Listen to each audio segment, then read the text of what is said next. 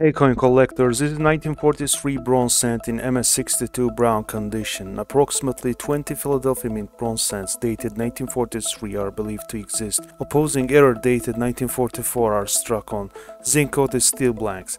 This lovely cent has vibrant blue toning over lustrous olive brown surfaces, with slight weakness on Lincoln's beard, but with sharp wheat ears and exceptional surfaces for the grade. This piece has eye appeals that equals its rarity.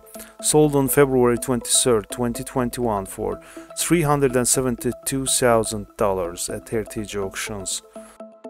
Moving on to this 1969 S Lincoln cent with double obverse, graded in Mint State 63 red by PCGS, lustrous copper-orange example.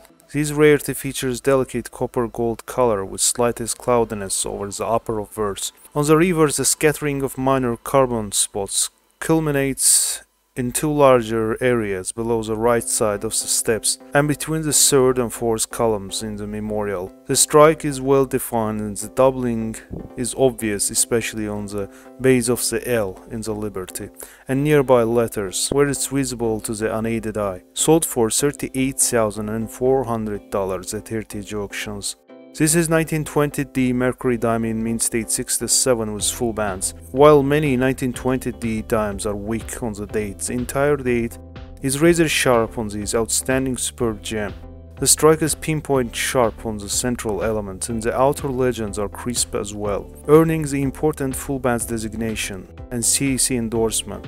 The Denver Mint struggled with cracked dies and uneven strikes on all denominations in 1920. This MS67 full bands dime is a notable exception.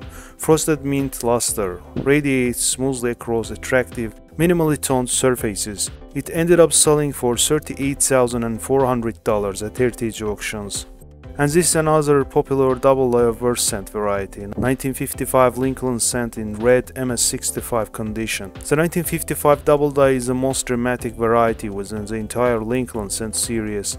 The die rotation is significant enough that the casual viewers, even non-collectors, can see the doubling. What's almost universal is lack of complete mint red on these coins. Most were briefly handled, thus dulling the red luster. However, this is one of the few that retained its mint red, most likely from not being handled as most of the others were. The surfaces display even, bright color with no obvious abrasions, were rare as such. It ended up selling for $37,600 at heritage auctions.